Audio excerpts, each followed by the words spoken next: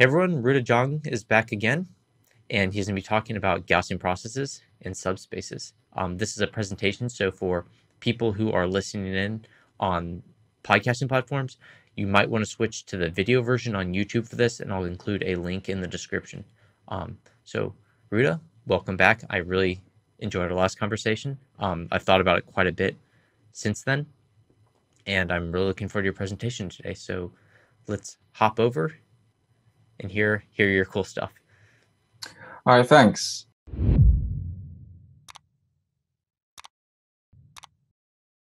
Today, I'm just gonna give a short, easy presentation to the work.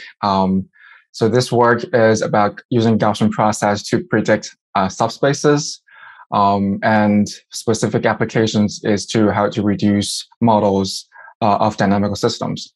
So this work is done by me and also my two co-authors, Simon Mack and David Dunson. All of us are at Duke. So let me start with what question we're actually asking. So consider we have a simulator that is run on computers. There can be all kinds of problems that can be simulated. Usually those are dynamical systems.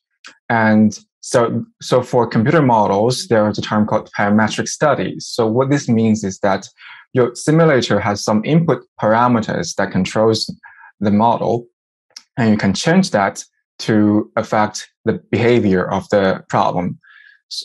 And usually you want to provide many combinations of those parameters just to see the overall effect.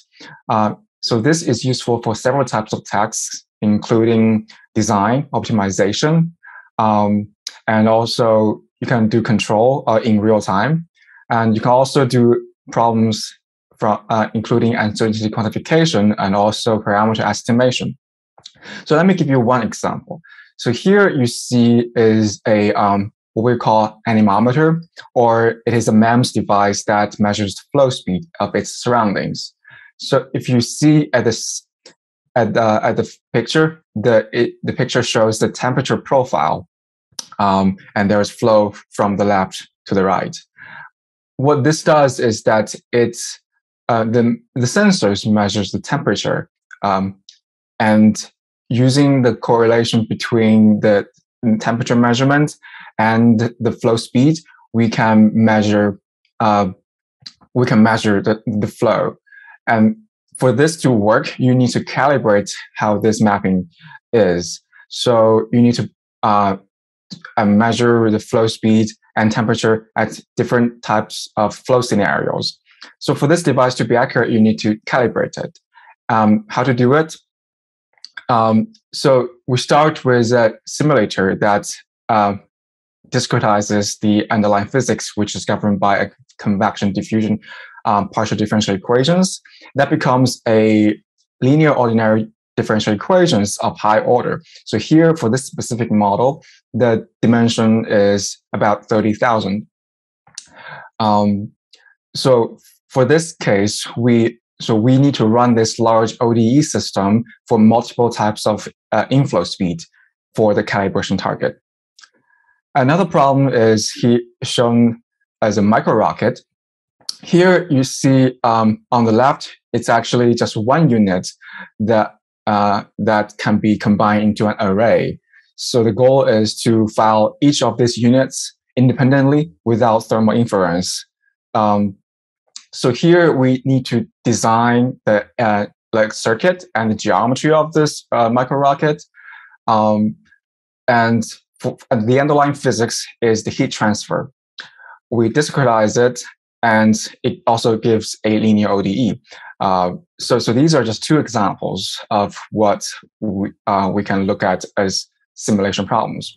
Yeah. So for this first image, just to make sure that I understand it properly, is each of these pixels a different simulation, or is the entire image a essentially an emission from a single set of parameterizations, and then as you vary the parameterizations, you get multiple, essentially multiple images? So for example, like the flow profile is the result of a single parameterization. Is that correct? Let me explain this. So this is, you can consider this as the x-axis and the horizontal dimension, and this is the vertical dimension. So this is basically a vertical section of the flow. So so basically you put this sensor at the bottom of the flow, and so the flow profile means that flow speed at different locations. In this, you can consider the height. So the picture of the colors shows the different temperatures. So the red, yellow area is high temperature, and the blue area is low temperature. So what you're seeing is the real-time temperature field at one specific time point. Cool, that's very helpful. Thank you. All right. So these are some of the simulation problems that fall into this category. We want to make the simulation faster, because usually if you want to run multiple parameters, the simulation time can be really, really slow. So the goal is to make them fast. So let me first give you one example of how this is possible. First, let's consider the vibration of a structure. Here we are showing the pole of a wind turbine. The underlying physics can be described by the equation above. Here you see the x and x dots which corresponds to the displacement, velocity, and acceleration. And there are matrices corresponding to the mass, damping, and stiffness. And what makes the system move is an external driving force that changes over time. So this is an ordinary differential equation system, usually of a high order. So to analyze this, we can use a technique called modal analysis. Specifically, we can use this so-called vibration eigenmode. So consider an arbitrary vibration on the left. We can decompose it into several eigenmodes on the right. So the eigenmodes are, so the first eigenmode is a simple vibration, and the shape does not change. What changes in time is only the amplitude of it. So instead of a shape that is arbitrarily changes in time, you can have a fixed shape with constant scaling that is a time series. And using this decomposition, so first of all, the eigenmodes in a complete set, you can describe an arbitrary vibration. But the good thing is that you oftentimes only need a small set of these eigenmodes to describe the actual vibration to rather high accuracy. So what we do is to take the top eigenmodes and do a truncation for an approximation. So notice that for each of these eigenmodes, the V's here, they form you can consider them as a basis of a subspace. So you combine V1, V2, and V3 and do a span, then you get a subspace of a much lower dimension than the original space of the displacement. So instead of studying directly this high-dimensional ODE system, you can reduce the dynamical system by constraining the movement to this low-dimensional subspace. Now, in this case, instead of running a high-order system, you're running a small-dimensional system, which can be much faster. So with this, we can achieve the goal of dimension reduction. So are these spans of the subspace, are these derived physically from the physical properties, like you identify them a priori from the physics, or is your goal to actually just learn them from the data themselves? That's a great question. So for here, the eigenmodes are actually derived directly from the two matrices M and K. So they are just the generalized eigenvectors of M and K. So in this sense, it is derived from the physics. But there are other ways to do modal analysis, not just eigenmodes, that you can directly use data, either from simulation or experiments for this purpose. So it can be both ways, depending on the method you are using. Cool, thanks. So this is just one example of how we can reduce the size of a dynamical system And in general, it goes like this. So we start with a physics model that are governed by these equations. We provide an input, here stated as U, and the input affects the state of the ODE system through the first equation. And usually this X is a very high dimensional, and oftentimes we don't really directly care about what X is, but rather through a low dimensional linear combinations of it. So this Y is what we call output. Now, given every input, we can get an output, but the simulation of this original model is really slow because it scales with superlinearly with the dimension of X, and this X is usually really large in hundreds of thousands. So the simulation time can be quite slow for large systems. So the concept of a reduced order model, or ROM, is that we keep the exact form of the input and the output, but rather use a much smaller system. So if we keep dimension on the order of 10, consider the scaling, we can achieve orders of magnitudes acceleration. But how do we do this?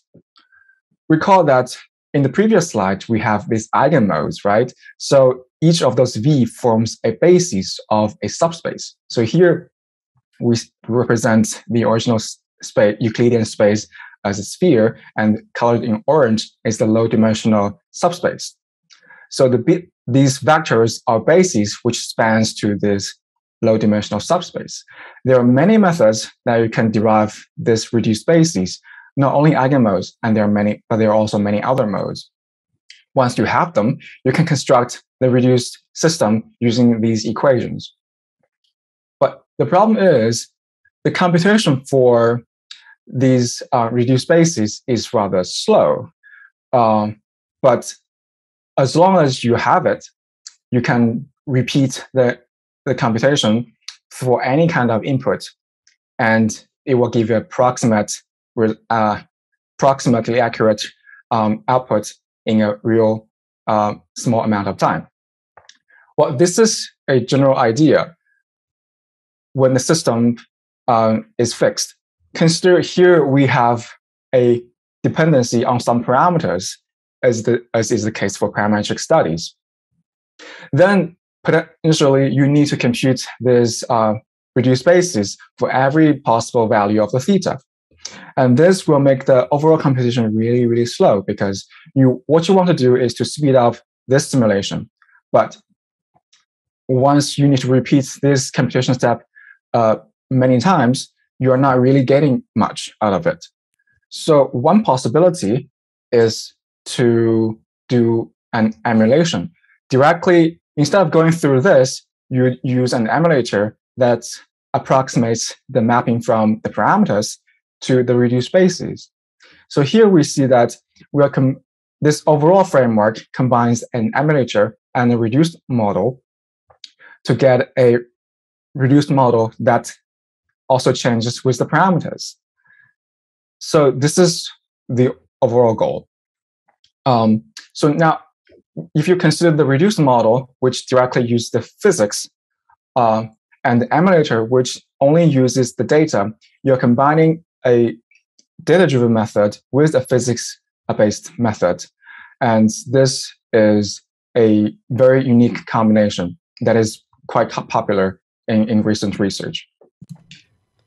So just to, for people who aren't as familiar or up to speed on reduced order modeling, someone like myself, if we go all the way back to the beginning of the slide, so the initial problem is that, of course, we have this complex high-dimensional physics, and then we go to the next image, which is the reduced order model. So this is the goal, and your innovations, essentially, sort of the different modeling strategies that we have, comes around what pops up in the center. Or how do we actually reduce this? So the center image. Yep. And so this is one of multiple proposals that we can use to go from the physics to the reduced order model. And one of the challenges is, I guess, and correct me if I'm wrong, that effectively you're actually changing the parameterizations of the physics, because presumably, like, for example, it might be uncertain of it, or the actual physics and the simulations of interest might change. So effectively, it isn't just trying to say we need to derive this reduced order model once. It's saying now it's basically this cross the number of parameterizations. And as I've decided before, or as you said, this is a huge number. So effectively, it's a huge number cross expense, cross the actual, finding the projection, finding the subspaces.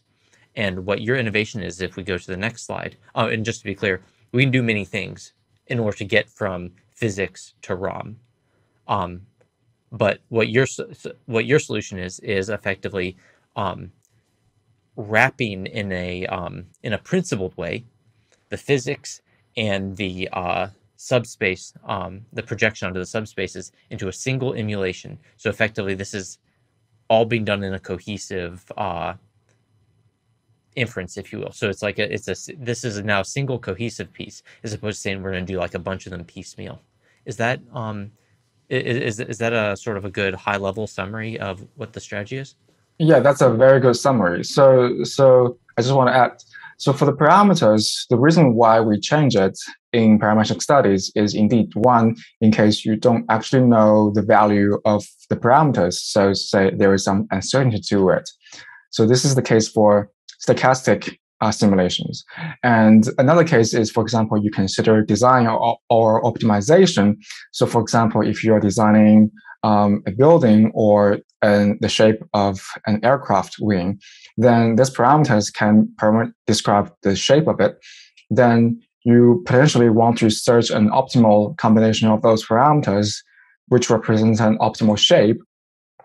For that, you need to search the whole parameter space for these optimizations. So that's another case where we want to evaluate the model as different values of the parameters. So this are just two general use cases. Yeah, that's really exciting. Yeah. All right. So this is a proposed framework that can solve this problem of speeding up parametric studies. And so there has been methods previously proposed, for example, in this paper. So let's consider what we have to start with. So the data is a collection of the parameters, so which is usually a sample of the parameter space. And each of them is a small dimensional vector.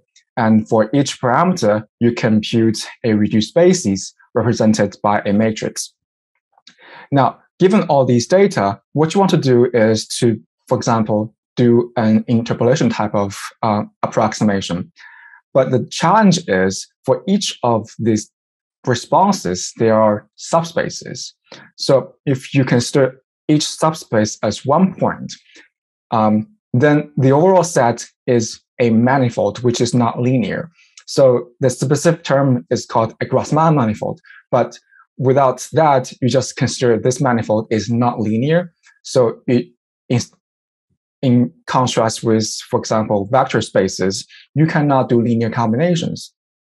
So the difficulty is that without the linear combination, you cannot do interpolation. So that makes it difficult. So what that paper proposed is a procedure like this. You can pick one data point as your reference point. And for this manifold, there are tangent spaces at every point. So take this reference point, there is a tangent space looking like this. You can map every other point back to this tangent space. And now you can do interpolation using any method. So suppose you have this interpolated method on the tangent space, you can map it back to the manifold, and that is your prediction. So this three-step procedure is rather general, and they were able to show that you can achieve one or a few times of speed up than the direct computation of the reduced models. But over time, people have realized that there are several downsides of this method. First, it is not flexible in that up to now, there has been difficulty finding the optimal model specification in that which interpolation method to use and how exactly implement this method. So there's no, in other words, there's no automatic way to do model selection. And also it is extrinsic in that you are turning this manifold to another problem on the tangent space, which is external to the original problem. So you can cause several errors in this process. And also, traditional interpolation methods does not provide uncertainty quantification, so this procedure does not provide UQ as well. So what our method is going to do is exactly try to solve these difficulties. Now, our method called GPS builds upon traditional Gaussian processes. So here, let us just review some basics of it. Now, traditional Gaussian process goes like this. You start with an unknown black box function that maps from parameters to a usually real-valued response. The Gaussian process takes two inputs. One is a prior process specified by the mean function and a covariance kernel. So usually in this step, we introduce some hyperparameters. And the second element we need for a Gaussian process is likelihood, which basically specifies, conditional on the true function value, the likelihood of observing different values in your data. This is often specified as a Gaussian distribution, and usually it is non-singular. Once you have these two elements, you can derive a posterior using the Bayesian formula, and you can make predictions in two types. So if your data is actually no noise, which is often the case for deterministic simulations, you can directly use the conditional distribution. A general type of result is shown on the left. So what you have is at your data points, the predictions are exactly what is in your data. But within your data points and beyond your data points, the predictions are probabilistic. In case your data is noisy, which is usually the case in your in typical statistical problems, then you make predictions which combines the conditional distribution and the posterior. So on the right is one example of this.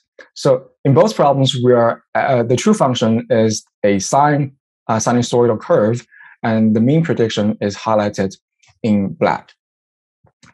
Now, this is just the very basic uses of Gaussian processes, but we cannot directly use this for our purpose. Now, before we move on, just for people who aren't, who don't have Rasmussen and Williams right on their bedstand. So, I think a lot of people are familiar with the Gaussian process. They see this sausage link pattern, like on what's on the left. Yeah. And the key there, as you said, is that this is a noiseless. This is a noiseless system, where effectively, once you've observed a single point there, you know exactly what that value will be. It's unchanging, but you have uncertainty where you haven't observed.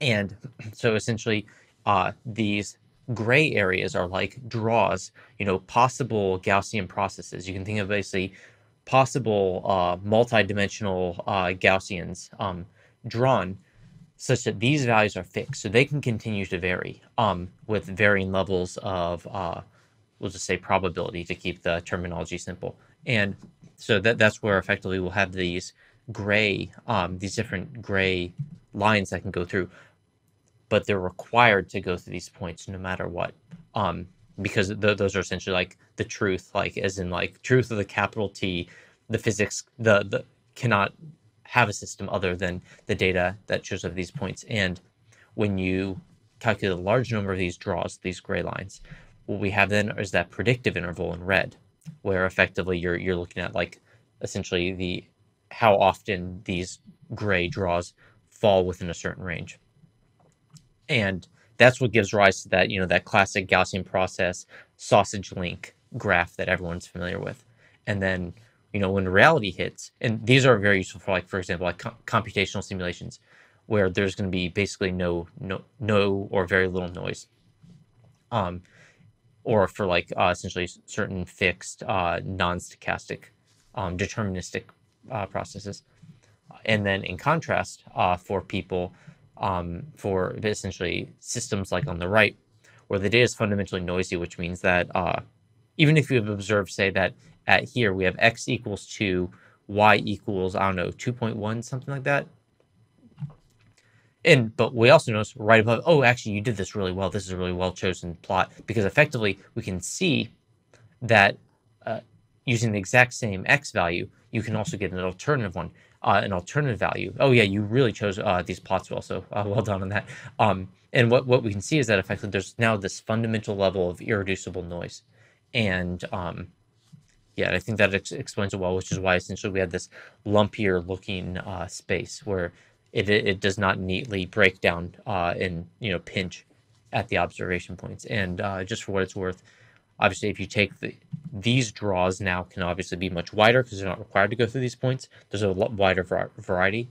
And then obviously you take the mean of those draws is when you get the actual posterior mean, which can still differ significantly from the truth. So anyway, I think those are really well-drawn pictures, and hopefully that little bit of explanation will help clarify some things, because this aspect, I think, is going to come into play next when very, very important. So anyway, I'll let you continue. Yeah, it's a very good explanation. So these are just how traditional Gaussian processes works. But then there are differences in our problem. So consider this.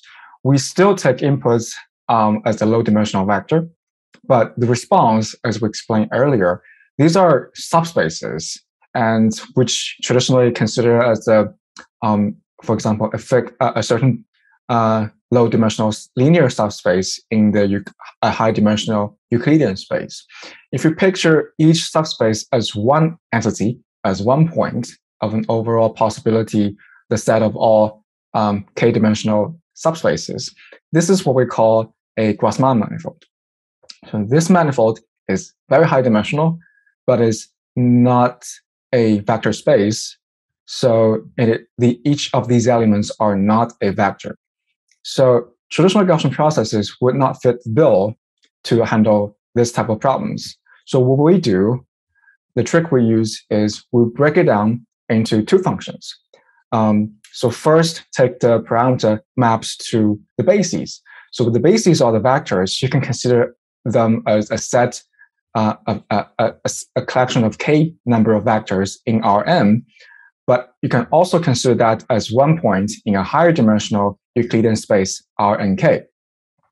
Now, once you have this proxy function f tilde, then you take the vectors to span a subspace.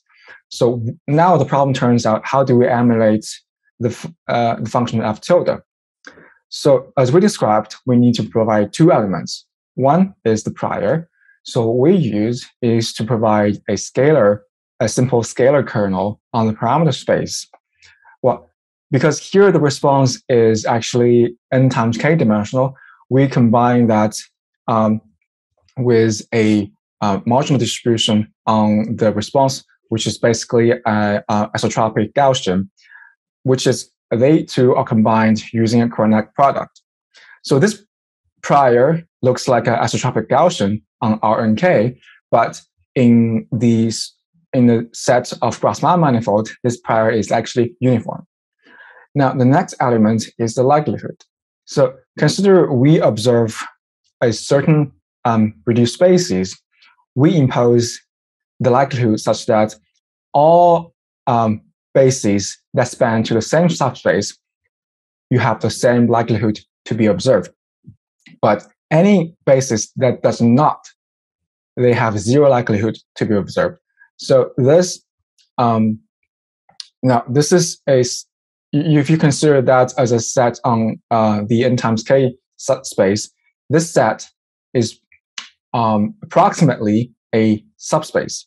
So you're imposing a value 1 on a subspace, and that likelihood is singular because it's essentially 0 everywhere as long as it's not in this low-dimensional subspace. Now, with these two elements, we can move on to make the predictive distribution. So you can consider the predicted distribution on R and K as another Gaussian distribution, and which corresponds to a distribution on Grassmann manifold as well. So we are able to give analytical descriptions for both this and this predictions. And that is the nice property of the overall GPS model. This is a really nice picture. I think that this describes it very well, and especially if you can just sort of try to map it in your mind back to the previous images that we saw. I think this is a really nice description. All right, so this is just a illustration of how the model works overall. Next is some mathematical description of what we just said. So I will not describe everything on this slide, but I will just point you to some highlights. So for the prior, we are using a Gaussian process, but we combine a scalar kernel with a structured distribution. Here is just a diagonal matrix of order n times k. We combine it with Cronach product. So what this gives is the covariance structure that can be described in this box. So recall that the response we're modeling is an n times k matrix. And the distribution on this space we initially give is a isotropic Gaussian. Now, suppose you have a sample of L numbers of these matrices, then we need to provide a joint distribution for the covariance. Now, it's basically a matrix Cronach product with the diagonal.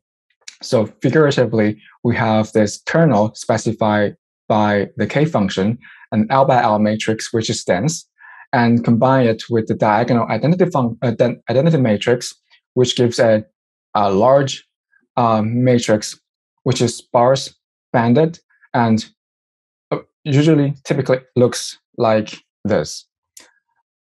So this is the covariance structure. For the likelihood, as we said, it is mathematically it is an indicator function on a set. This set, well, you can basically think of it as a vector space in R and K. So mathematically, it takes zeros almost everywhere, but 1 at a singular set. So combining these two gives the predictions, which is an actually Gaussian distribution. And so these is the form of the one component of the covariance. So the overall result of our paper is that the GPS model makes subspace predictions, which has a probability distribution called matrix angular central Gaussian, or MACG distribution, with the parameter sigma, which is exactly this one. The nice thing comes from the analytical form is that we can design algorithms to easily make inference and sampling. So this is the mathematical description of the model. Next, we'll give some simple examples of how it is in use. Could I ask a little bit dumb question coming up? But basically, I think a lot of people, when they're looking at Gaussian processes, they're used to looking at usually like squared exponential and essentially non-scalar covariance. Could you explain why the scalar covariance structure is important to the model? Could you reiterate that, please? So as I understand, are you saying why the kernel is important in Gaussian process? Oh, I think so. I think pretty much everyone's willing to accept why the kernel is important, but just this choice of the scalar covariance as opposed to an alternative covariance structure. Yeah. Okay. Picture this. So for example, we take the kernel. So one popular kernel in use is the square exponential. So for that, you usually have Which, like, just so people know, the squared exponential basically just considered like a Gaussian. It's like a bell curve itself. So as you get farther away from 2 points, you have this exponential decrease in covariance and correlation. Cool. Yeah. yeah. So for that, you need to specify a length scale for that kernel. So basically how spread out the bell shape is. And if you, because we need to specify a structure that is basically on n times k space. If you use a scalar kernel for every element of this, then you need to provide n times k scalar functions. So for each of them, you need to provide a hyperparameter that comes up. The number of hyperparameters will scale with n times k. Remember that the n here is pretty large and the k is small, but when you combine k and n's, the overall number is really, really high. So you have a huge number of hyperparameters that you want to optimize. That makes the model selection really tough. So what we do is we use only a scalar kernel. So that really limits the number of hyperparameters you need to train.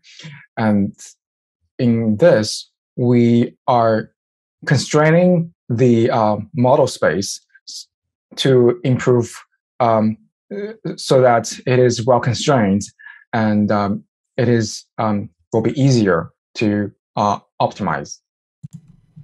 Excellent. Cool. Yeah. So that's definitely helpful. So, for example, just to try to rehash this one for people who aren't as familiar. So, if we had something like people are more familiar with certain kernels like squared exponential, Matern type kernels and things like that. But these have multiple hyperparameters that need to be optimized. And when we're looking at the space that you have, that becomes now essentially you're creating like a huge inference problem. Whereas essentially for this, for the problems in which you're working, if we can constrain this to a scalar covariance structure, for this bit, essentially we don't have this massively proliferating dimensionality problem to add, on top of your solution. So essentially we're just trying to not create an extra analytical problem, so further intractability. And is that part of why it has this analytical form below? So does this help yield this analytical form, or is that just also a nice result from it? Yeah. So as I explained, so the key here is you choose a scalar kernel, but how you actually turn that scalar kernel into a n times k dimensional kernel is unknown. So this structure is arguably one of the simplest possible current combinations you can come up with. So this structure, like the Carnac product with an identity matrix, is highly structured, and then, well, I don't know whether this will give me a nice result when I started this research, but as I work it out, it is very nice to have, as you see in the predictive distribution, you also have this Carnac product with a diagonal matrix or identity matrix. So it is exactly this structure that makes the overall prediction computable, like possible to compute. So this is I would say happy coincidence of the simplifying assumption in the kernel, which turns out in the prediction. Yeah, that's really helpful. Thanks. It's always nice to when you have the author, the inventor, the creator, to ask them these questions, because sometimes there's a bit of intuition that they have about why they selected certain things, and other times well, there's always an intuition about it, and I always appreciate people being able to explain why why all these different pieces came into play. So yeah, this is really cool. Yeah.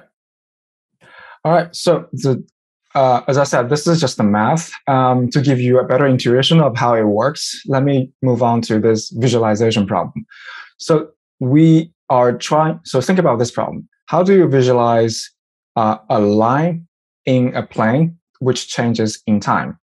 So consider this. So we have a line which passes, say, this is the origin of the plane. You have two ways to parameterize it. So one is to take the angle in relative to a certain reference line, or you can take a circle and take the intersection of this line with the circle. So you have two antipodal points that intersects. So you can take these 2 points as it's to represent the line. Now, consider this. You move this circle in one direction. Now the circle becomes the surface of a cylinder.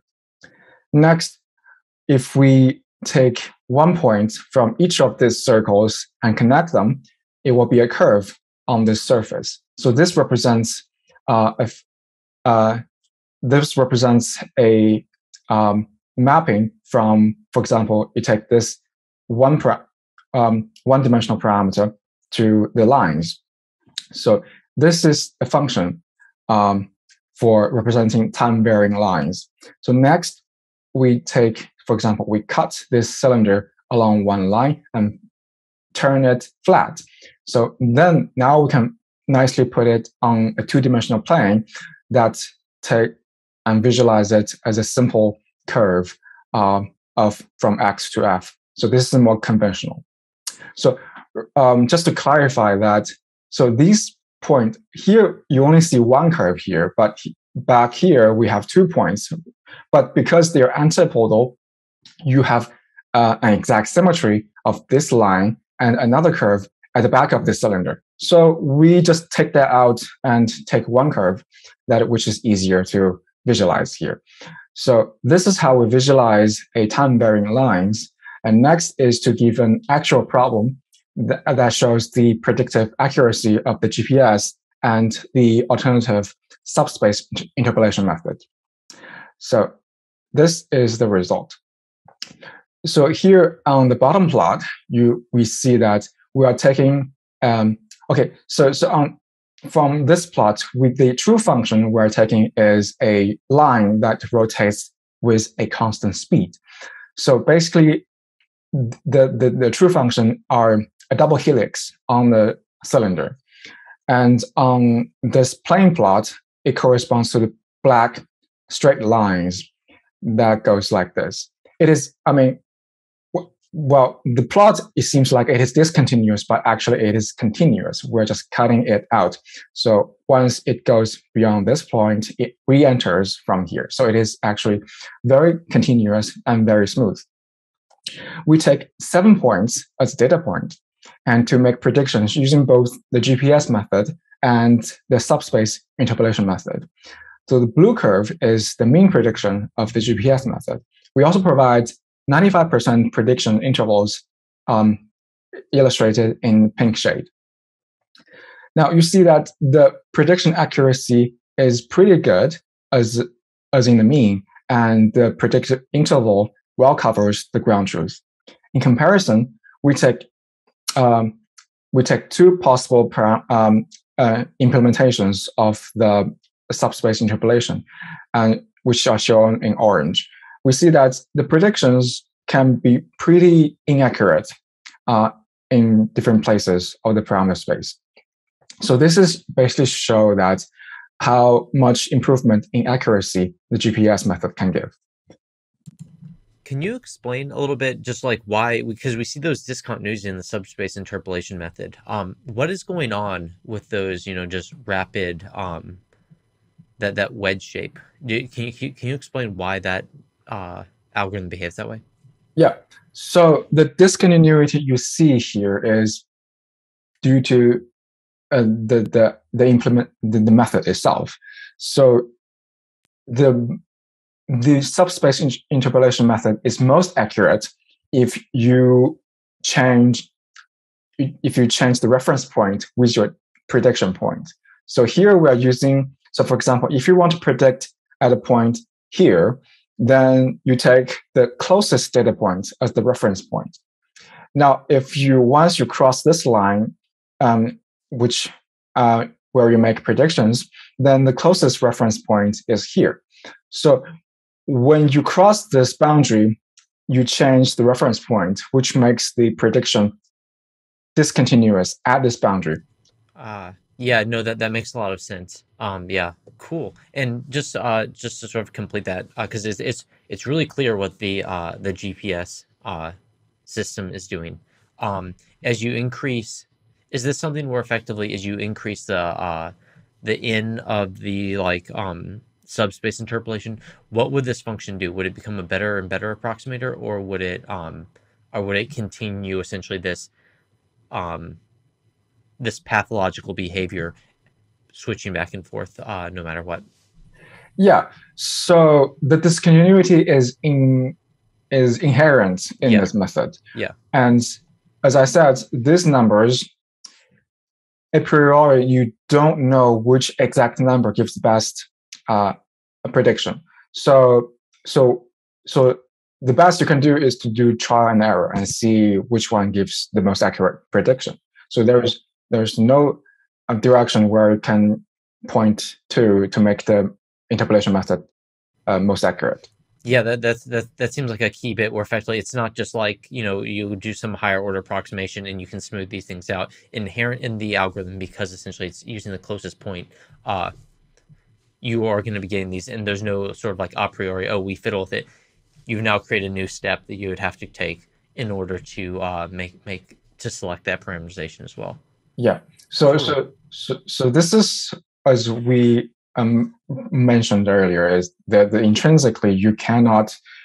There is no good way to do model selection for the subspace interpolation method, but for GPS we can do, because Gaussian processes, we can use different types of methods to optimize the hyperparameters, and that is a principled way to choose those hyperparameters for Gaussian process models. One other thing about the image that you have on top of the cylinder, I think this is like a really beautiful representation where, I guess, correct me if I'm wrong, but essentially you can see it's not just on, if we look at this right tip of the cylinder, what you can see is when you look on the other side, the reflection, which I think is a really cool representation. I know you told us about that going into it, but it is fun seeing it in the actual illustration. You can see the reflection on the other side, and you can see that that posterior uncertainty essentially being wrapped, like essentially spread over the surface of the cylinder. I think that's, I don't know, there's something just really cool about seeing that representation. Yeah. Well, the subspace valued function is very difficult to visualize, but this is the lowest possible dimension, and only this type of problem can be visualized. But this is nice, and it is helpful for people to understand how this problem is different from the traditional real valued functions.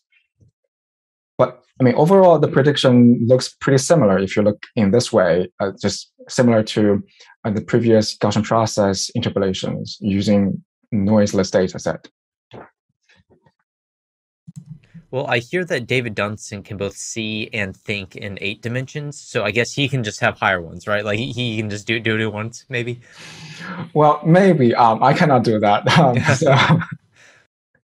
All right. So this is a very simple example, and just for illustrative purpose.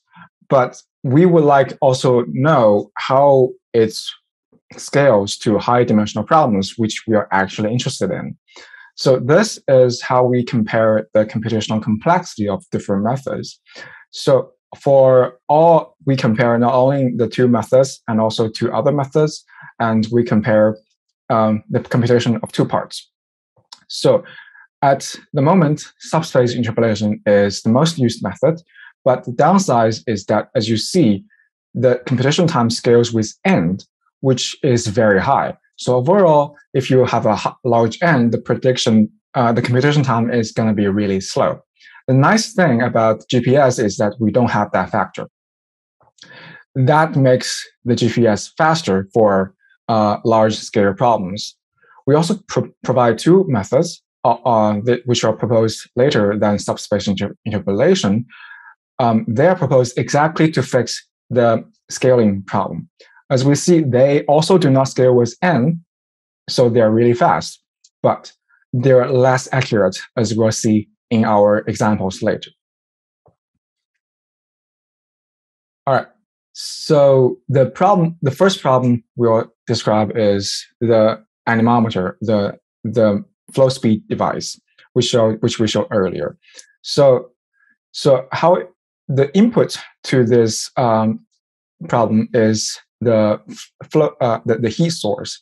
So if you see here, this is the center of the device. So this is the device, and at the center you have a heater which heats up the fluid. And then on the left and right, you have two sensors to measure the temperature. So the input is how the temperature at the heater changes over time, and the output is the temperature difference at these two sensors, and which is also a function of time. The parameter here is there is only one parameter, which is the flow speed at the inlet. So this is the problem. And we built reduced models for this problem using different methods. And to measure the error of the reduced model, we use two error metrics. One is the L2 error. So this is computed as this. You take the original model, which predicts the state as a function of space and time. So this is this spatial temporal function of the temperature, and you take the reduced model, which also provides a prediction in space and time. You take the difference and take the overall norm, and that is the L2 error. So another metric is called H2 error, which instead of looking at the state, you look at the output. So the output is is basically a time series, a function in time. You take the prediction by the original model and measure the absolute difference with the reduced model. And you take the maximum of the absolute error. So this gives you one number, but this number corresponds to one specific input. And what we do is we take the overall maximum for all possible inputs and take the max. So this is nice in that it is comprehensive. It considers all possible inputs, but also it is restricted by that we only consider the output, not the full state. So these two you can see them as complementary. So next we give the results. So for this problem, we first show the L2 error. So we take the subspace dimension to be 20, and here we use 7 points as the sample. Now, for this plot, as you see, the y-axis is on the log scale. And the lower the error, the better the method. So here we see that the GPS apparently gives the most accurate predictions, but and next you see the subspace interpolation. The two other methods are the least accurate. And also we provide a speed up relative, the speed up of the GPS relative to subspace interpolation. So here we have a speed up about 34. So this is one setting. Now we change the subspace dimension to 40 and also increase the sample size to 11. The results on the right is qualitatively similar to the previous setting, and the relative speed up is also pretty good. So this is the L2 error. Next, we go to the H2 error for this problem. So we start with also a subspace dimension of 20, and starting with a higher sample size of 12. And in what we use differently than the L2 error is that we provide two other reference methods. So here we see the reference methods, which is use a local basis, or the basis which is computed for each parameter value. So these are shown in black curves, and you can consider that as a lower bound, approximate lower bound. And we also use a so-called global basis, which is the fixed basis for the entire parameter space. And that gives the upper bound. So we want to be as low as possible. And usually we cannot do better than the local basis. So here we see that the GPS method gives predictions almost perfectly matches the local reference method. And we also see the subspace interpolation method gives a pretty good approximation, but they're not as accurate as the GPS method. So the other two methods are not doing a bad job as well, but they are still the least accurate. Next, we decrease. Just to say, I really like this because I wish more ML papers would do this, or they would actually provide like a reasonably hypothesized upper bound and lower bound on performance. Because like we're used to it in many statistical areas where we have like a null model of some sort. But there's also ones where you can imagine like, we can have predictions under more idealized information or a super idealized model. And I think that this is cool, like especially forcing people to think about what would actually represent like idealized performance in some way beyond just saying, we'll have this super complex model throughout and see how it performs. But like, well, there's more to something for an idealized representation than just, the modeling. There are other bits of information. Anyway, quick side note, but I really appreciate the upper and lower bound on these because I think that's it's informative and it's also just a really helpful reference. Yeah, that's a very good point. So here we are using a sample of 12. Next, we actually decrease the sample size, and the result looks like this. So the GPS method does not exactly matches the curve anymore, but the nice thing is that for each corresponding parameter value, we have a prediction error matches the level of the lower bound, the reference method. In comparison, all the other three methods are blowing up in between data points because we have a smaller sample. So they're not doing as good. Next, we are increasing the subspace dimension to 40 and using a sample size of 11. So for this, we see that the GPS is also maintaining the error level of the ground truth, but all the other three methods are just failing to keep the error low. So the takeaway here is that the GPS method retains the accuracy of the local reduced basis. Well, just a quick side note before I end the talk. So many people would ask why the ground truths, which is here pictured as the black curves, are so wiggly, especially if we change the subspace dimension from 20 to 40, or in general, increase the subspace dimension. This is because the methods we're using for the local basis. Here we are using a method that minimizes the L2 error, but it does not optimize the H2 error. So here on the H2 error plot, the method is doing a pretty good job still, but this mapping plotted as a function of parameters does not change smoothly in this error metric. But this is only specific to the method.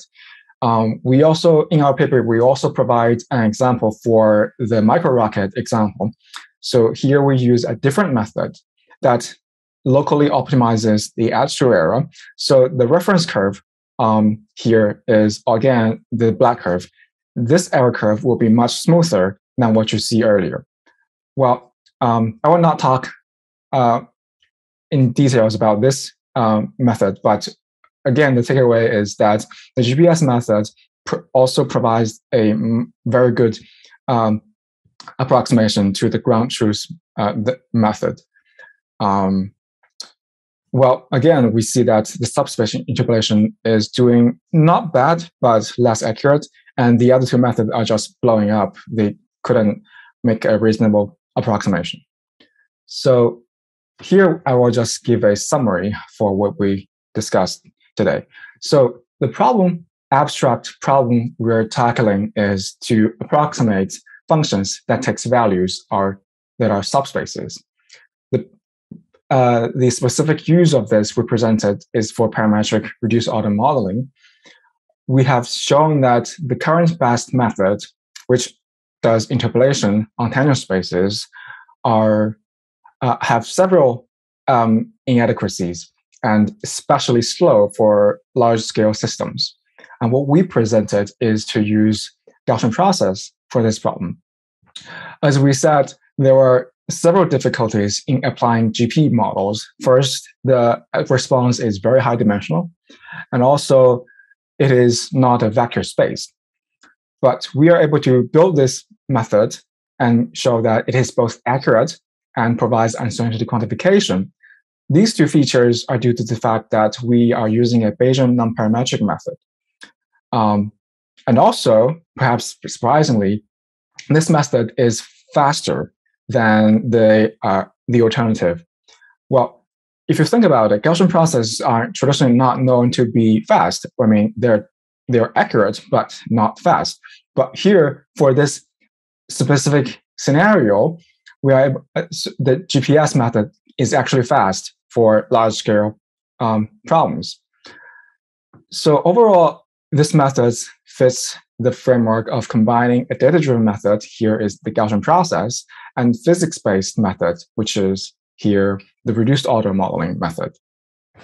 There are several directions we're looking at which can improve in this current method in different directions. And everything we talked about is presented in this paper, which is currently being published at the SciEM Journal of Scientific Computing. For those who want to take a look into the program, I also have this R package on my GitHub, and I also provide scripts where we can replicate all the examples in the paper. And this concludes my talk, and I will be open to questions. Yeah, cool. Could we go back to your future work slide? And I guess maybe just quickly plug again for anyone who didn't listen to our previous episode. Definitely check out Ruda's personal website with all his scientific quotes, because he has some really interesting ideas there. He's a double feature guest where he can talk about some really cool scientific philosophy stuff, and also obviously working on some great methods. And I will pop the links for the paper, Ruda's website, and his academic website in the description. So check for them there.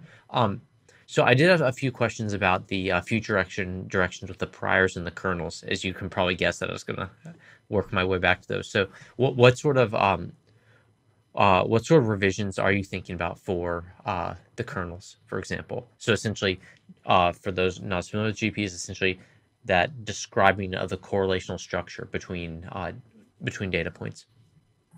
Yeah. So for example, there are many ways you can tweak the kernel. For those who are interested, that there is you can read the work how to make the kernel magic by Duvanel's work, and then you have, for this problem, we want to make the computation fast. That's one of the main goals for the method. But let me go back to the table where we compare the speed up. So the prediction overall is dominated by this term, which K, recall that K is the subspace dimension and L is your sample size. And overall, you have the cubic scaling of this method. As we said, it is fast if your problem is really high dimensional, but if you have the situation where, for example, either your subspace cannot be very low dimensional or you have a large sample size, which is often the case if you have a high dimensional parameter space, then you have this trouble of cubic scaling. Then the GPS will not be fast as you would like to. So one way is to use so-called local kernels, or rather, you can use what is called in the literature as local approximate Gaussian process, LAGP, or like it's this, and there is another approach that can make the prediction limited. So basically the essential idea is that instead of using the full sample, you only use a small sample that is localized to your prediction point. So that limits the sample size L here and makes which will cap the computation speed. So this is one direction where we can make the tune the kernel to make it suit the purpose to be fast.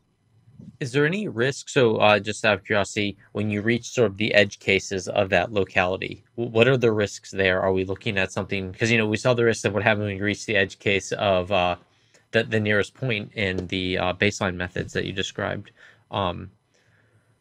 What happens at that sort of the edge cases of these local kernel methods? Yeah, so those methods are the motivation for those methods is to increase the scalability for cases where you have a huge number of samples. But the trade-off is that you don't have the prediction as accurate as if you have the full Gaussian process, and not only the accuracy is reduced, for example, the predictive function becomes unsmooth or discontinuous. So this is the issue when you use a local kernel. But there's always trade-offs. Life is full of trade-offs. There's no free lunch. Yeah. Cool. And just one final question: when you talk about the priors, varying the priors, what are you thinking about there? So as we go if we go back to the methods, we see that the prior is, well, very simple. So as I said, this is the simplest prior I can come up with, but potentially you can come up with different priors and to make this but still keep the prediction analytical. And so there can be a lot of work, not only to the kernel but also to the entire prior. So one thing it is very worth mentioning is that currently the method, as we see, we previously used a term regression, which we call Gaussian process subspace regression. But in the final version of it, we changed it to prediction. So this is based on the fact that if you see the visualization here, at the data points, we are actually still using the data as is. So one concern is that what if your data, so here the data points are subspaces. What if those reduced subspaces have some uncertainties in there? Then so this is one thing where we're currently working on, is to turn this point data into a distribution data.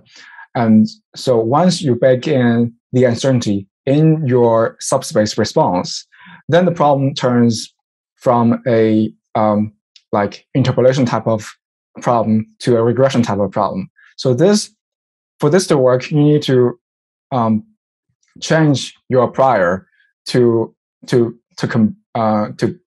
bake in your response uncertainty. So this is one problem we are currently working on, and I think it's going to be quite useful to also incorporate the uncertainty in subspaces. Very cool. Ruda, once again, I really enjoyed that, and I can't wait to have you on again in the future. Well, thank you for having me.